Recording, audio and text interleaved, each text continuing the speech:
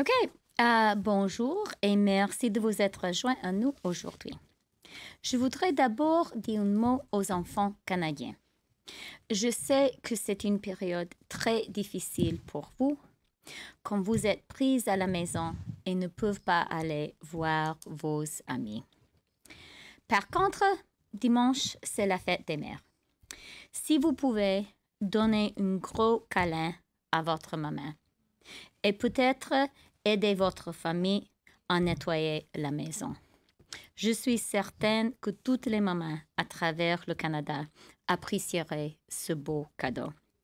So I'd like to start by saying something to all the poor children of Canada. I know that this is such a difficult time for you, cooped up at home and not able to go and play with your friends. But Sunday is Mother's Day, and I would really like to say, if you can, give your mother a hug, give her a kiss. If you can, maybe help clean up the house a little bit. I know it's hard for you, but it is really also a hard time for parents across the country. And I know your parents, and especially your mothers, would really appreciate it. And in the interest of disclosure, I must say I do have a personal interest in sharing this message with the children of Canada. So today we will hear from Canada's Chief Public Health Officer, Dr. Theresa Tam, the Deputy Chief Public Health Officer, Dr. Howard Njoo, by video link, our Minister of Employment, Workforce Development and Disability Inclusion, Carla Qualtrough, par vidéoconférence, le ministre du Patrimoine canadien, Stephen Guilbeault, by video link, the Minister of Innovation, Science and Industry, Navdeep Bains, et le Président du Conseil du Trésor, Jean-Yves Duclos. Dr. Tam, please.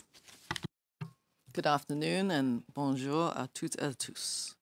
I'll start with the latest numbers on COVID-19 in Canada.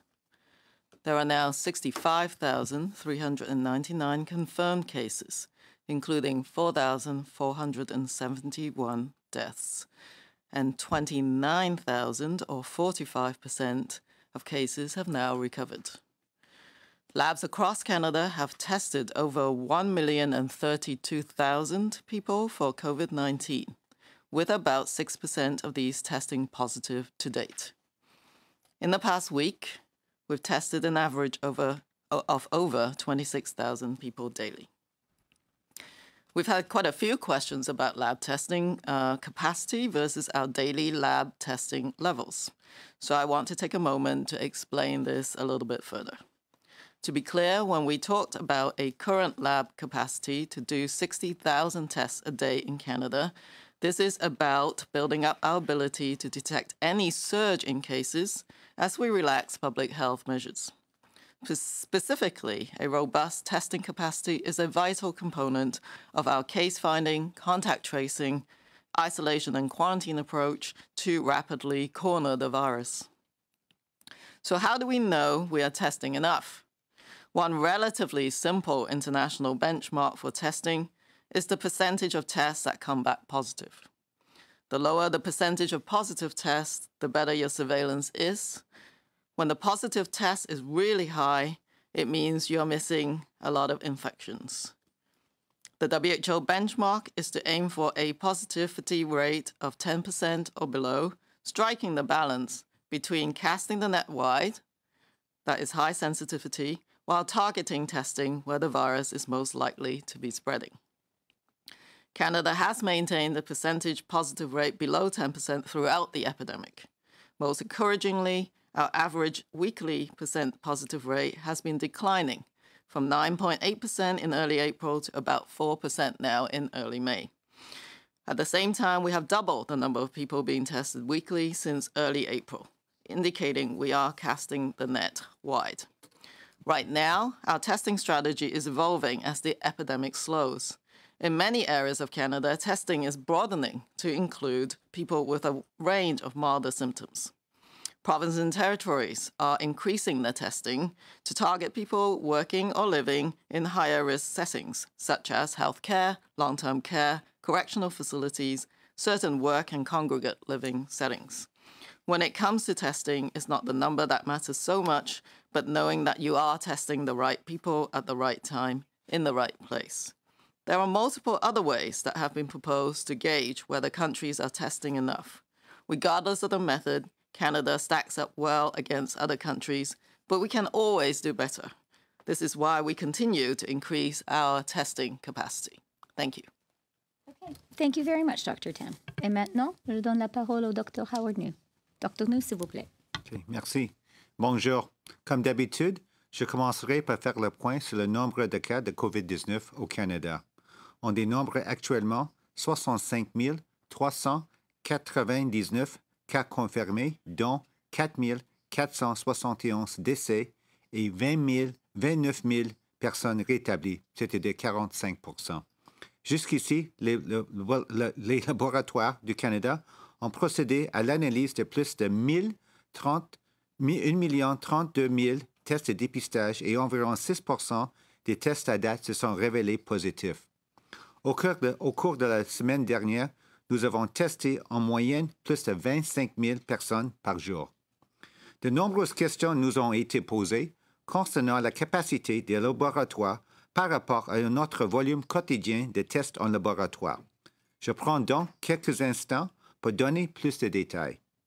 De manière claire, lorsque nous avons parlé de la capacité actuelle des laboratoires à effectuer 60 000 tests par jour au Canada, il s'agissait de renforcer notre capacité à détecter toute augmentation subite de nombre de cas pendant l'assouplissement des mesures de santé publique. Plus précisément, une grande capacité d'analyse est un élément essentiel de notre approche de détection des cas, de recherche de contacts, d'isolement et de mise en quarantaine pour rapidement cerner le virus. Alors, comment savoir si nous effectuons suffisamment de tests? Il existe un point de référence international relativement simple pour les tests, à savoir le pourcentage de tests qui sont positifs.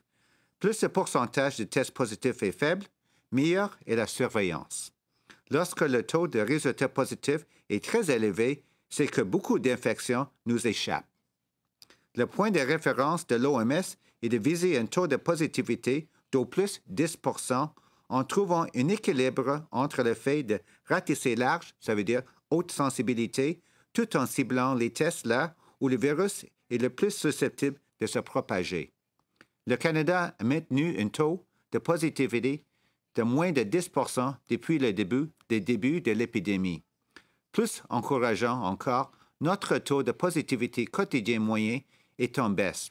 Il est passé de 9,8 % au début d'avril à environ 4 % au début mai.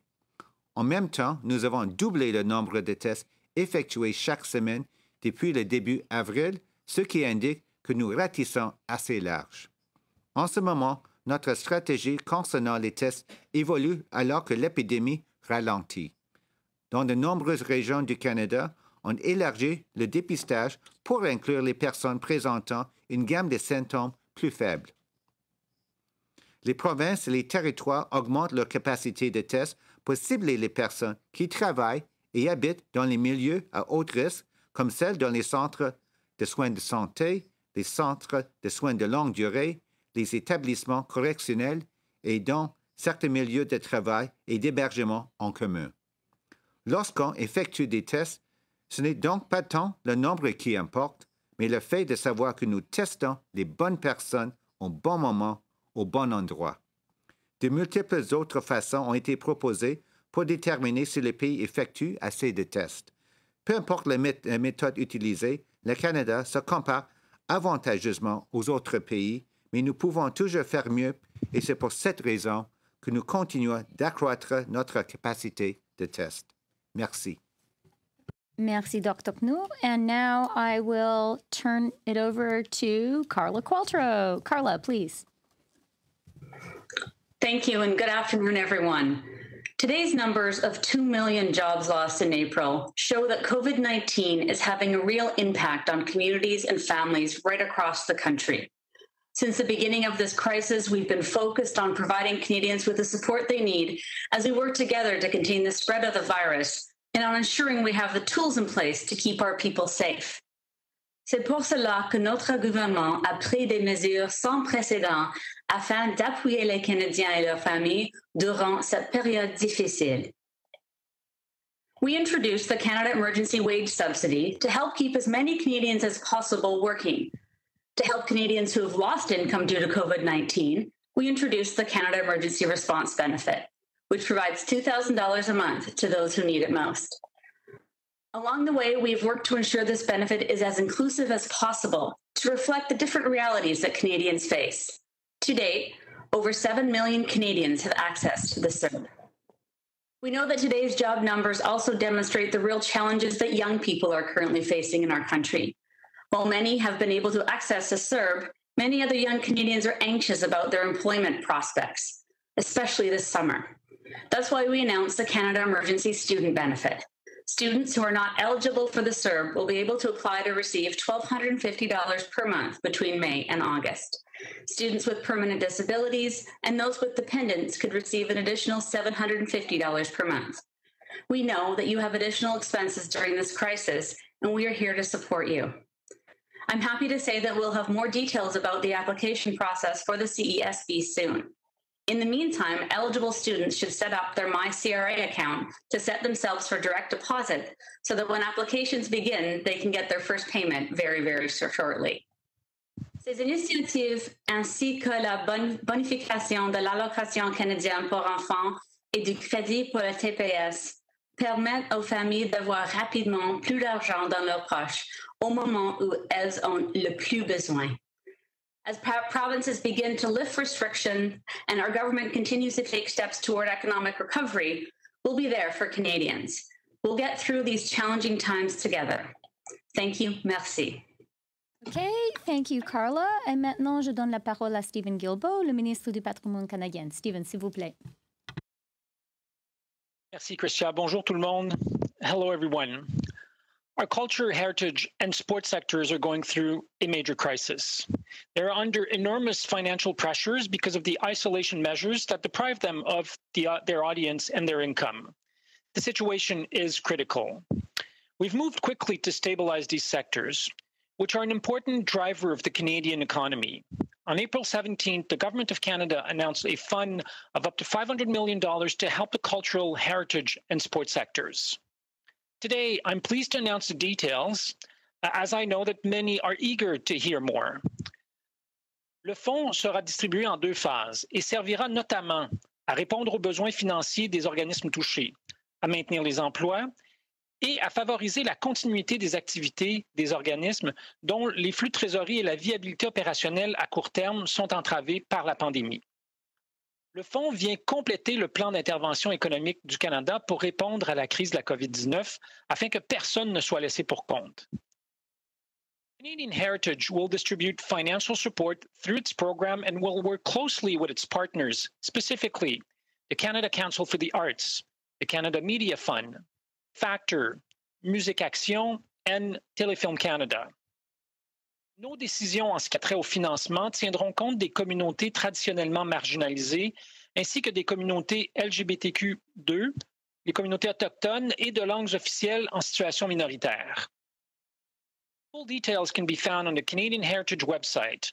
Our program officers will be in direct contact with the organizations through the usual communications channels starting today. They will do everything they can to address the most pressing concerns. We know that organizations are facing all kinds of serious challenges right now and are doing their best to get through it all. This is why we've put together a streamlined process to distribute these funds.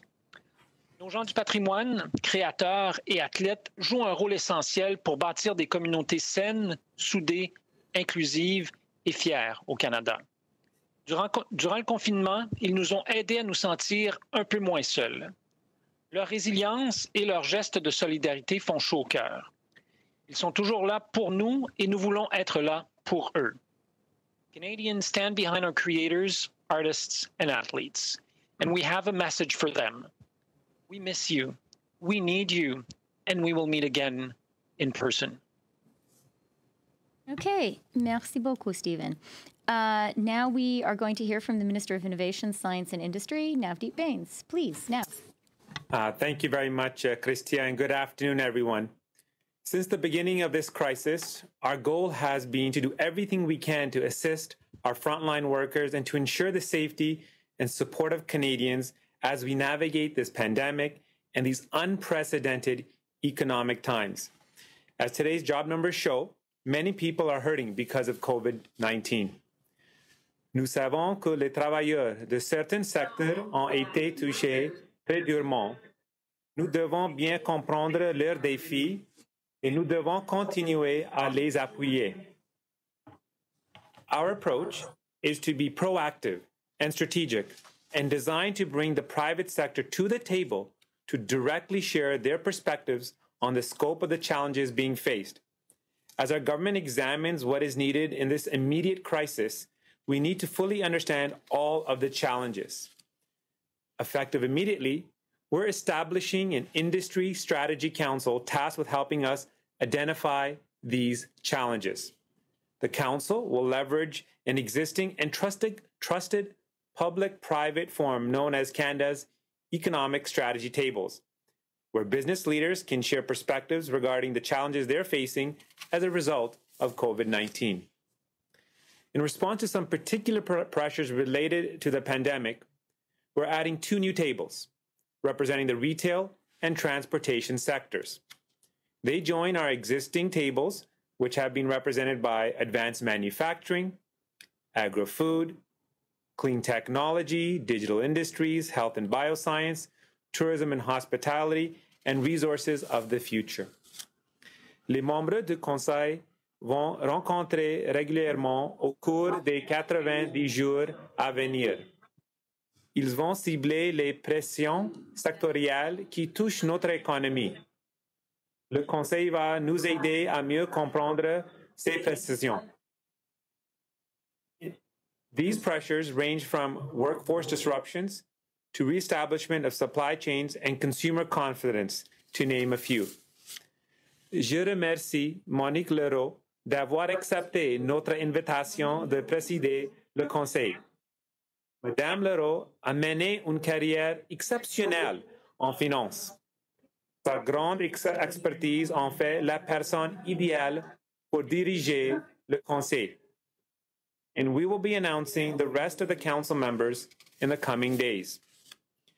Just as we've seen with industry stepping up to assist with personal protective equipment production and medical countermeasures, we are going to work in collaboration with our industry to understand and to make sure that we come out of this stronger and we come out of this together. And with the help of the Industry Strategy Council, we'll do exactly that. Thank you very much. Merci beaucoup.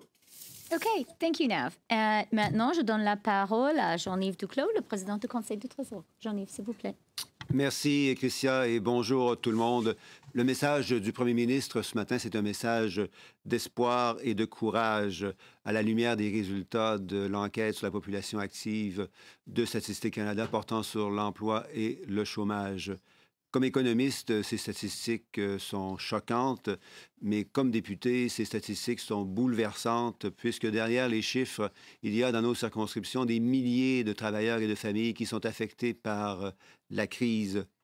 Heureusement, nous pouvons compter les uns sur les autres pour passer à travers cette crise avec les mesures que le gouvernement canadien a déjà annoncées, soit la prestation canadienne d'urgence, les prêts d'urgence, mais aussi la subvention salariale d'urgence que le premier ministre a mentionné encore ce matin et dont l'échéance va être reportée. Et c'est dans un contexte où on sait qu'après la crise, si on continue à prendre soin les uns les autres, on sera non seulement plus forts, mais aussi plus solidaires les uns des autres. Merci, Chrystia. Merci, Jean-Yves. OK, on est prêt à répondre à vos questions. Carl, s'il vous plaît. Thank you, Deputy Prime Minister. As usual, we'll start on the phone with 3 questions, 1 question, 1 follow-up, and then we'll turn to the room. Operator. Thank you. Please press star 1 at this time. If you have a question, please s'il vous plaît appuyer sur étoile 1 maintenant pour poser une question. The first question, la première question, est de Marie Vastel du Devoir. À vous la parole. Oui, bonjour. Ma question est pour la ministre Qualtrough. C'est au sujet de la prestation canadienne d'urgence. Les écoles, les garderies commencent à rouvrir leurs portes, notamment au Québec, lundi. Et on entend des enseignantes ou des éducatrices de garderie qui estiment que leur retour au travail ne serait pas ou serait une menace à leur sécurité et à leur santé. J'aimerais savoir, est-ce que une évaluation personnelle qu'un retour au travail est dangereux pour sa santé est suffisant pour réclamer ou continuer de réclamer la PCU? Est-ce qu'une personne peut décider d'elle-même de ne pas retourner travailler et avoir droit à la PCU? Carla? Merci pour la question très importante. Nous voulons bien sûr être certaines que les travailleurs soient sécuritaires dans leur environnement, dans leur milieu de travail, excuse-moi. Et nous expectons que les milieux de travail font tout ce qu'ils peuvent pour assurer la sécurité de les travailleurs. En travaillant de proche avec les officiels de la santé publique, il y a des guides pour les employeurs pour être certains que les milieux de travail sont sécuritaires. Bien sûr, une personne qui est travailleuse a le droit de refuser de travailler si il ou elle ne se sent pas sécuritaire. Mais pour nous, le but, c'est de travailler avec les milieux de travail, les employeurs, pour que ces milieux soient plus sécuritaires, que tous les travailleurs ont la confiance que leur sécurité, leur santé, c'est exactement la priorité pour les employeurs. Follow-up? Donc, vous dites que la personne a le droit de ne pas refuser. Donc, les éducatrices en garderie, par exemple, peuvent refuser d'aller travailler et continuer de toucher la PCU. Est-ce que le versement va être accepté? Le PCU est disponible pour tout le monde qui ne travaille pas à cause des raisons de la COVID-19. On ne peut pas quitter le travail, mais si vous ne travaillez pas pour les raisons de la COVID, vous êtes éligible. C'est vraiment un choix personnel, mais je dois renforcer le message que nous voulons que les personnes travaillent, nous voulons que les personnes retournent au travail et que les employeurs créent des environnements, des milieux de travail sécuritaire et où la santé, c'est la première chose à penser. Thank you, Minister. Opérateur, prochaine question, s'il vous plaît. Thank you. Merci. The next question, la prochaine question, is from Mike Blanchfield from the Canadian Press. Please go ahead. Hello, Deputy Prime Minister. This question is for you. The job loss numbers out today are at historic levels in both Canada and the U.S., and yet we're seeing dramatically different responses. There's pressure in the U.S. to reopen the economy and get back to work, but that hasn't seemed to manifest itself in Canada in the same way. How do you explain the difference? Thanks for the question, Mike, and it's nice to hear your voice. You are absolutely right that the jobs numbers are historic and are and should be profoundly worrying for all Canadians. Our country is going through a very, very trying economic time. In terms of what that means when it comes to our government response and to the response of Canadians across the country, I think Canadians are so smart and they are so sensible. We all knew, we all understood that physical distancing, that shutting the country down was an essential response to the coronavirus. We understood that, we got that, and I'm so proud of Canadians for following that advice.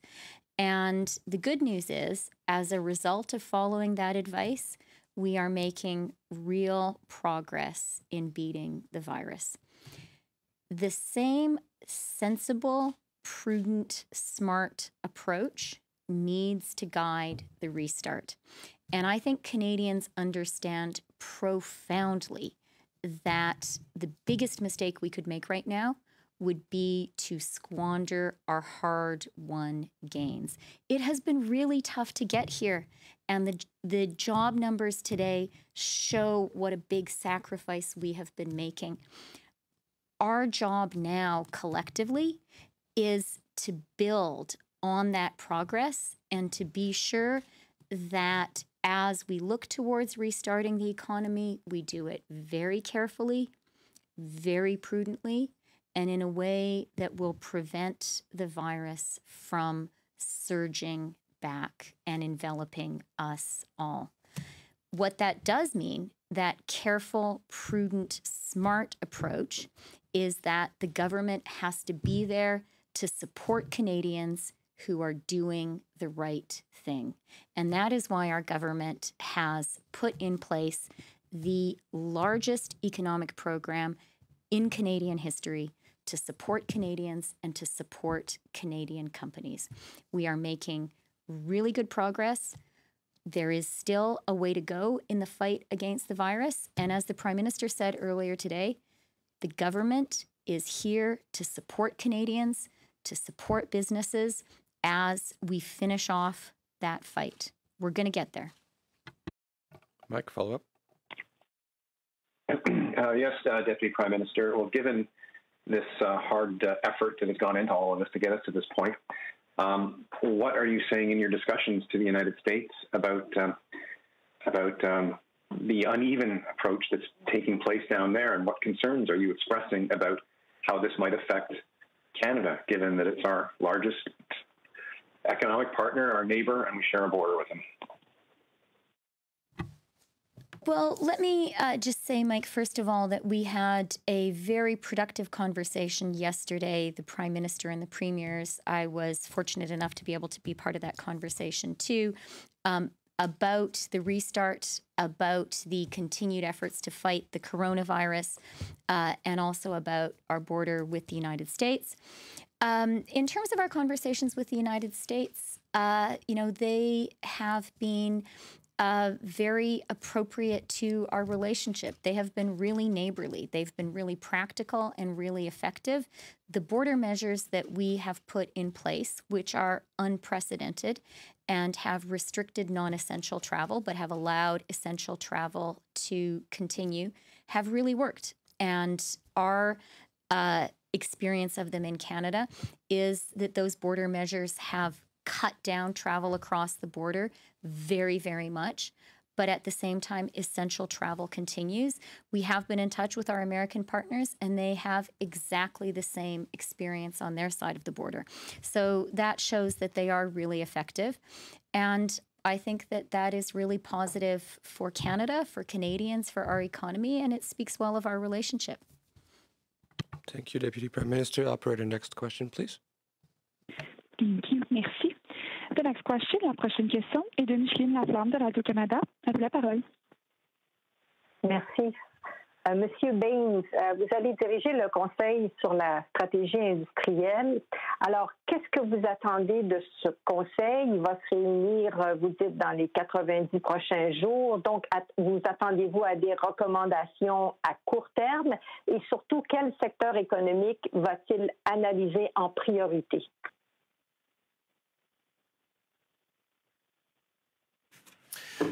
Merci pour votre question. Je voudrais souligner l'importance d'avoir un leader exceptionnel. Monique Leroux, c'est un leader dans plusieurs secteurs, automobile, télécommunications et les commerces de détail. Elle a beaucoup d'expérience. Je suis certaine qu'elle va travailler avec moi et mes collègues de déterminer quels problèmes qui existent dans tous les secteurs. Et pour le moment, nous devons cibler les crises maintenant parce que la situation est très grave et très sérieuse. Et avec le temps, j'espère que nous pouvons continuer à trouver les solutions qui peuvent améliorer les conditions pour les travailleurs. Micheline, en suivi?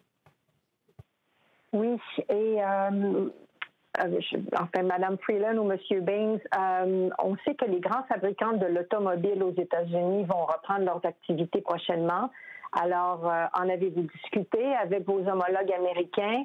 et comment la réouverture des usines au Canada va-t-elle s'effectuer? Je vais commencer, peut-être Nav va ajouter quelque chose parce que je sais que Nav travaille en étroite collaboration avec notre industrie d'automobile. Oui, c'est une très bonne question et c'est vraiment un élément de notre coordination, de notre collaboration avec nos partenaires américains. Je sais que l'industrie d'automobile canadienne est très bien intégrée avec ses homologues aux États-Unis. Notre industrie a aussi beaucoup d'expérience internationale en travaillant dans les conditions du coronavirus. Beaucoup des entreprises canadiennes travaillent aujourd'hui en Chine dans les conditions du travail, mais les conditions dans lesquelles le coronavirus est présente. Alors, je sais que notre industrie a beaucoup d'expérience, beaucoup de connaissances de ce qu'on doit faire et l'industrie travaille en étroite collaboration avec le fédéral, avec les homologues américains et aussi avec les provinces. Nav, est-ce que tu veux ajouter quelque chose? Oui, je suis d'accord avec ma collègue. Elle a raison. La situation est maintenant aux États-Unis est très simple. Nous devons travailler ensemble parce que le secteur automobile existe au Canada et aux États-Unis. Et l'intégration est absolument essentielle. La première priorité est la sécurité des travailleurs. Nous allons examiner la situation chaque jour. Je suis certain que le secteur va trouver les solutions qui va aider les travailleurs. Thank you, Minister. We will now turn to the room, starting with Rachel Haynes from CTV. Hi, Ministers and Doctors. Rachel Haynes from CTV National News. My first question actually goes to Dr. Tam about the outbreak at the Cargill meat facility and the outbreak in High River as well. We've seen a large number of people who have been infected there, but a small number of deaths in that community. Can you tell us a little bit about why you think that is when there is such a large outbreak that there would be such a small number of fatalities? So obviously the province of Alberta is working extremely hard, and my colleague, the Chief Medical Officer of Health there, so they are providing guidance to the industry and trying to, as rapidly as possible, get these outbreaks under control. In terms of deaths, I mean, obviously right now the outbreak is still undergoing evolution, but we know that the fatalities mainly occur in people over a certain age. So it's definitely over 60, but obviously at 70 or 80 years old, you're at a higher risk. So I think part of this might be related to the age groups that might be affected. But we also know that it's not just the workers, it could be their families. So it may depend on what families the workers might be living with, for example. But we do know that the case fatality is driven, very much by the long-term care facility outbreaks right now. So I think the work environment is different, but it is definitely a setting where really rapid response when we get cases, in terms of testing and case finding and contact tracing is very important. Thank you. And my next question is a bit of a two-parter for Mr. Duclos and Minister Freeland. About the wage subsidy, Mr. Duclos, you said a few days ago that businesses would start seeing that wage subsidy. So have all businesses who have been approved gotten that money? And as well, the Prime Minister did say earlier today that as we start to reopen economies, more people will be going back to work and will need the wage subsidy more so than the CERB. But for businesses who have had to shutter completely, for those people, and after June when they don't get the CERB anymore, what is available to them? Thank you. If I may start with the statistics on the emergency wage subsidies. So as of yesterday, 120,000 businesses had applied, and almost 100,000, I think the precise number is 97,000 of them had their application approved for a total of 1.7 million workers. So these are a large number of workers, and we are very not only proud of the impact of that program, but we're also very mindful that this is going to be important as we move forward. As you said, the value and the objective of that program was to maintain the important relationship, worker-employer relationship as we move through the crisis. And the great news is that a number of businesses, and we expect that to be continually improving, a number of these businesses are going to be able to maintain that important relationship. And as the Prime Minister announced this morning, we believe that it's important to extend that wage subsidies so that businesses have the ability to hire even more workers on the wage subsidies. Yeah, and I'll just add, I mean, I very much agree with Jean-Yves, and I would just add the wage subsidy program is really, really important, particularly now as we are able to begin looking cautiously with great prudence towards economic reopening, because we really all appreciate that the reopening is going to have to be very careful and very gradual. And what the wage subsidy does is it allows a business to operate even not at full capacity. And it allows that business, which is operating not at full capacity, to continue to employ and pay its workers. And I think that the wage subsidy has been a great tool so far. I think we're going to find it to be an even more valuable tool as we carefully move towards reopening our economy. Businesses who have shuttered and won't be reopening even in the next few months? Well, there is an ability for not only rehiring, but hiring workers, and new workers included. So it's designed in a manner that gives the businesses the flexibility on the decision and the timing of the decision that they want to use. So it's designed for that particular purpose. We understand that businesses have faced the crisis in many different ways, and that they may want to start hiring new workers at different times, and that's why extending this wage subsidies is important. Merci, Monsieur le Ministre. On va repasser au téléphone pour 3 questions. Opérateur. Thank you. Merci. The next question, la prochaine question, est de Émilie Bergeron de l'agence QMI. À vous la parole. Oui, bonjour. Ma question est pour M. Duclos. Au sujet de la subvention salariale, où en fait, Mme Qualtrough, avec l'allongement, le prolongement de la durée, à combien pourrait s'élever le coût de cette mesure? Selon le directeur parlementaire du budget, on était rendu à 76 milliards pour cette mesure-là. Donc, à combien ça s'élèverait de plus? Et aussi, des demandes qui ont été reçues, combien ont été traitées jusqu'à présent? Bon, sur la question des impacts fiscaux de cette mesure, évidemment, même si on aimerait être plus clair, il est difficile de l'être en ce moment parce qu'on est vraiment en période de grande inconnue. Et le directeur parlementaire du budget a fait un très bon travail de prévision, mais ce n'est pas un travail de précision.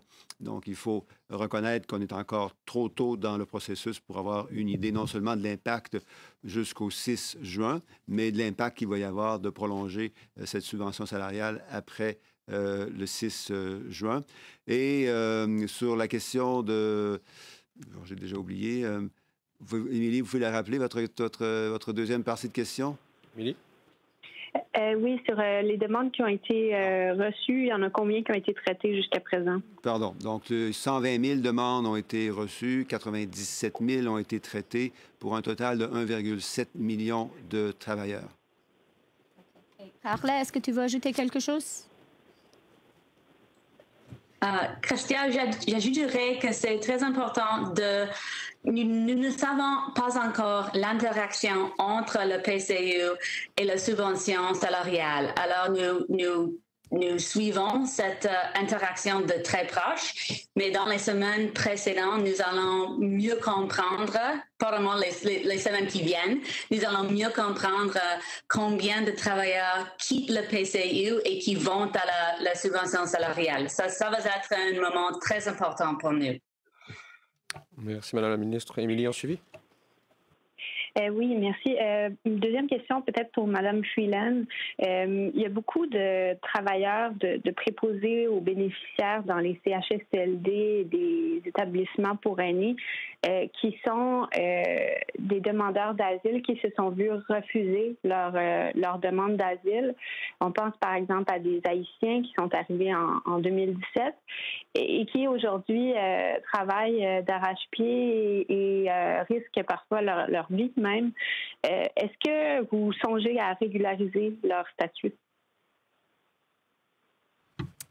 Merci pour la question. Et je voudrais commencer en remerciant tous les gens qui travaillent pour aider nos aînés dans les conditions très difficiles, très dangereuses.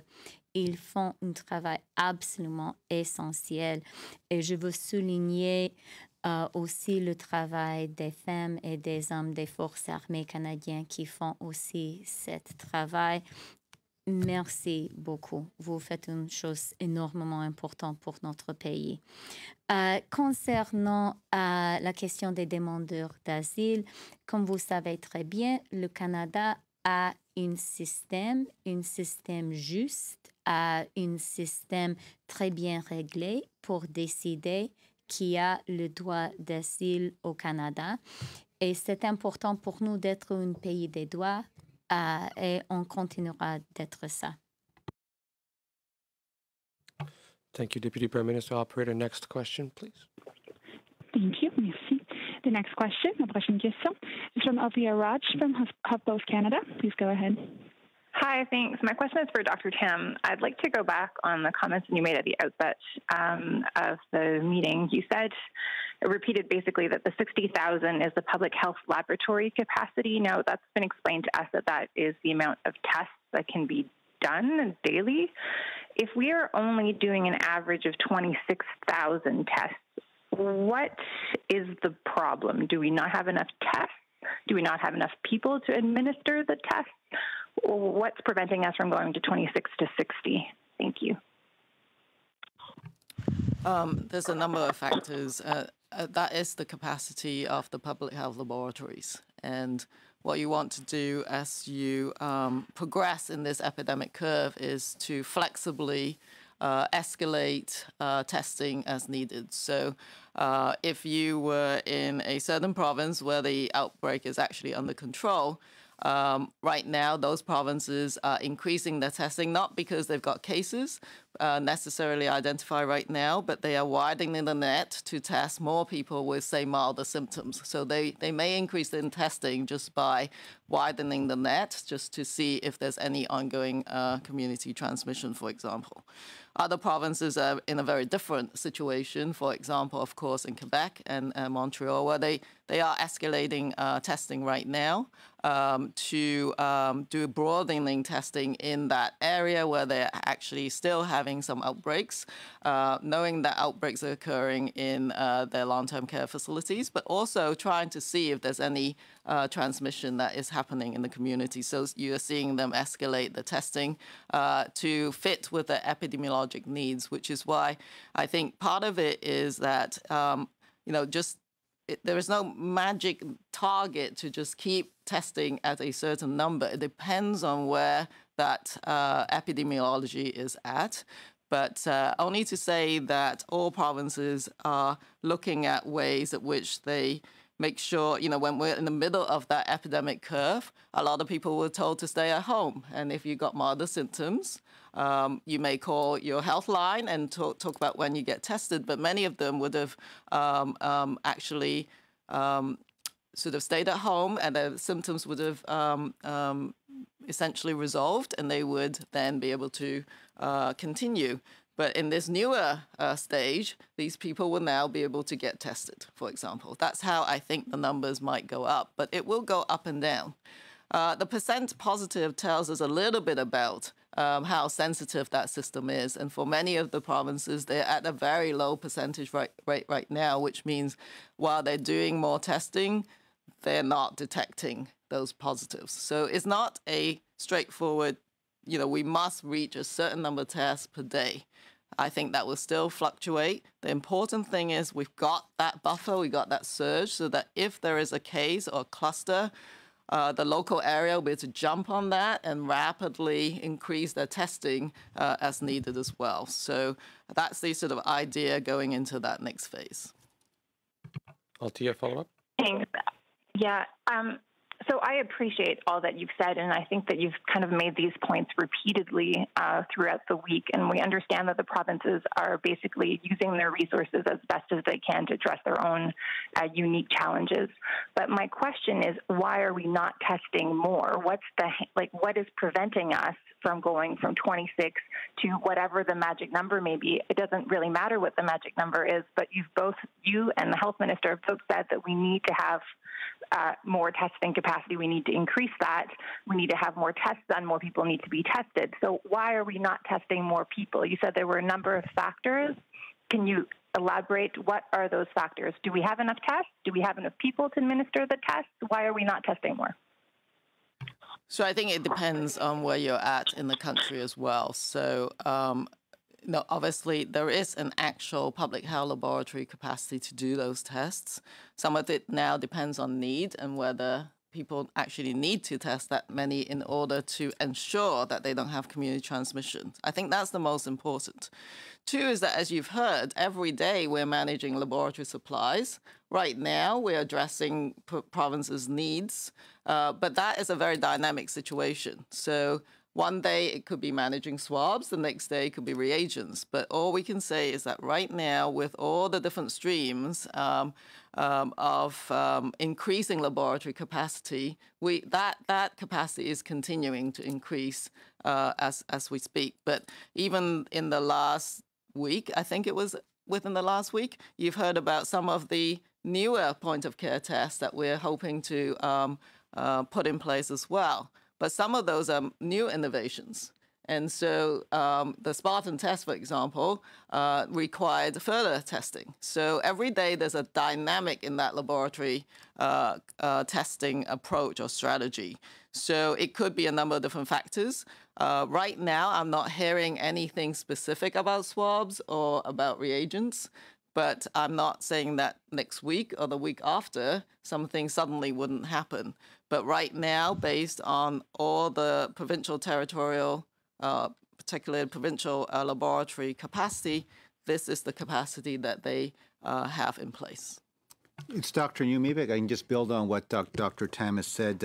As we both said repeatedly during this week, it's all about testing sort of the right people at the right time in the right place. So I just want to maybe unpack that a bit. So first of all, it doesn't make sense to just test people randomly. If people don't actually have the infection, what you're actually doing then is that by testing these people, you have a higher chance of getting what we call false positives. There's no test in the world that's 100% foolproof.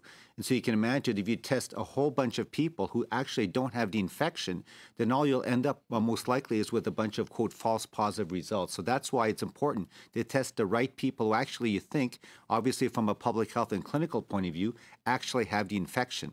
So that gets to the second point in terms of at the right time. As we all know, the molecular test that we're using right now is all based on detecting the virus.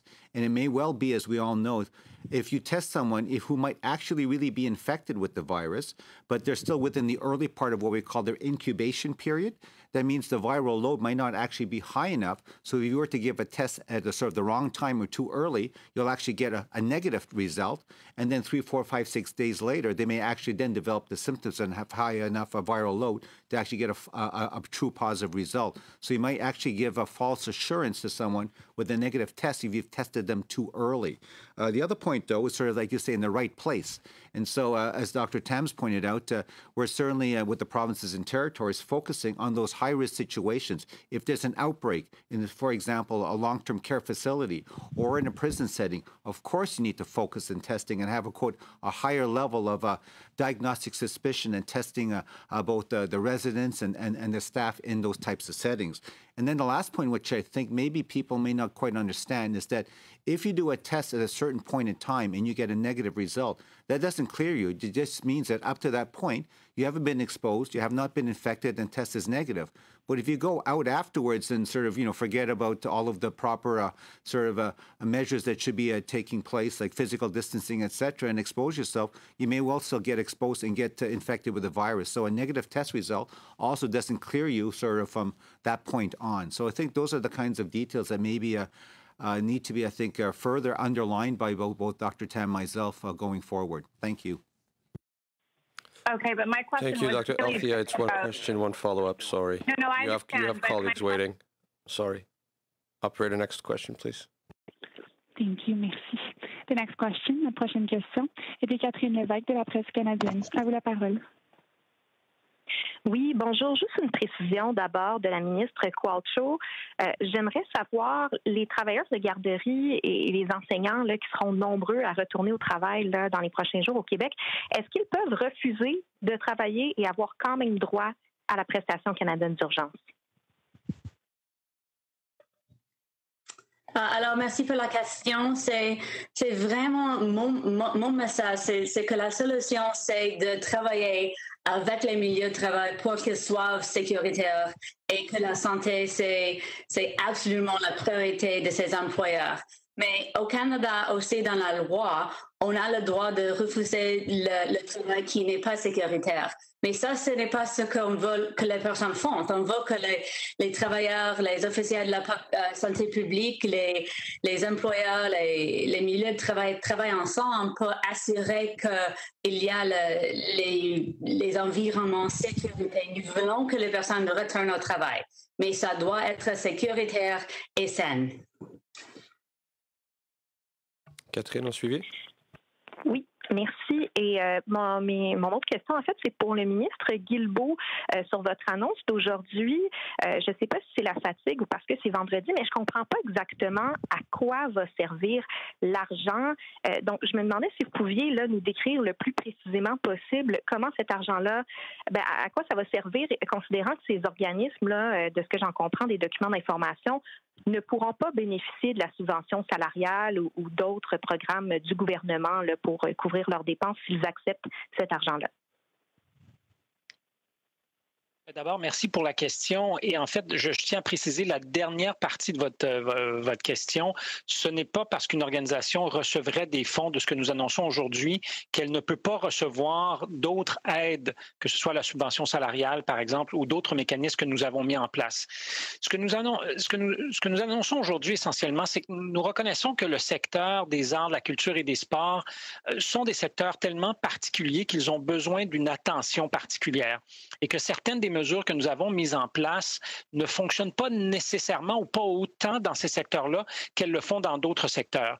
Si vous êtes un organisme à but non lucratif, il peut être très difficile pour vous d'aller à la banque pour obtenir du crédit puisque vous avez une marge de manœuvre déjà passablement limitée.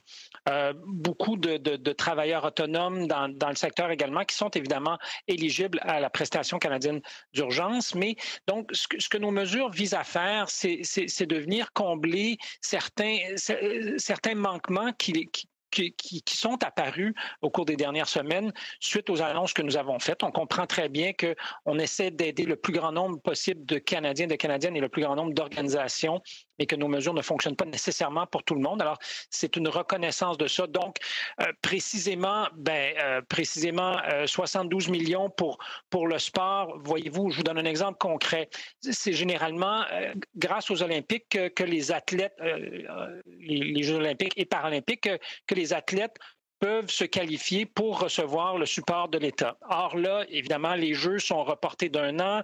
Qu'est-ce qu'on fait? Bien, on va venir aider les athlètes qui étaient déjà qualifiés à poursuivre leur entraînement jusqu'en 2021. Et on va aussi mettre en place un programme qui va permettre ce qui aurait été normalement le cas. Il y a de nouveaux athlètes, de nouvelles athlètes qui seraient arrivés dans le système après les Olympiques pour se préparer pour les prochains. Alors, on met en place un mécanisme qui va permettre de faire ça.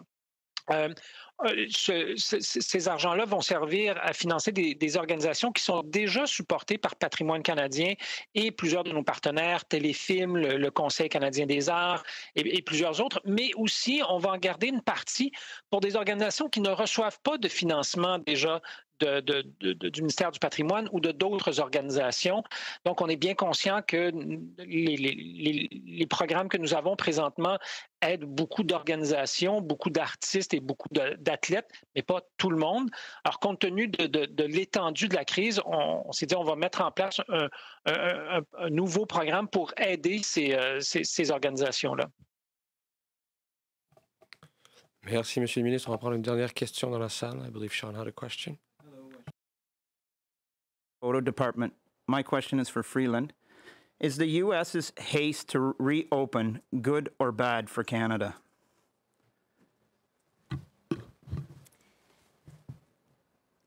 We are very clear in Canada that Canadian leaders and Canadian people make decisions about what's right for Canada. And I think none of us would appreciate it if other countries were to offer verdicts or judgments on our decisions. And I think that's the right attitude to take. And my follow-up is actually a separate question, and it is for Tam. Elderly people that are at home that have been being very safe and not going out and getting maybe a friend or a neighbor to do their groceries, is it safe for them to go do their groceries right now?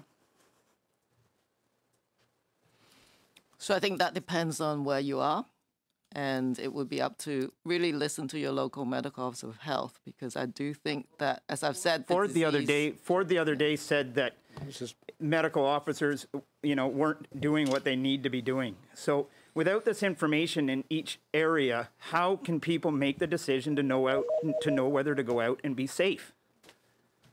So I think, as everyone knows, that people of older age are at much higher risk of severe outcomes. And where you are really matters right now, because the disease activity is different and the local medical officer of health is in the best position to do that. Of course, having said that, in many communities, there are different approaches that people have taken. Like even in grocery stores, people have a certain hour where perhaps seniors can go and shop, as opposed to other age groups. So there's many ways in which I think different communities are looking at how they support the seniors, because it is very important that they be able to have those connections and be able to do what they need to do to sustain daily activities. But it is actually very different if you were living in, different cities or different towns. So you do have to ask that question of your local public health. Thank you, Doctor. Ceci met fin à la conférence de presse pour aujourd'hui. Thank you. Merci. The conference has now ended. Please disconnect your lines at this time.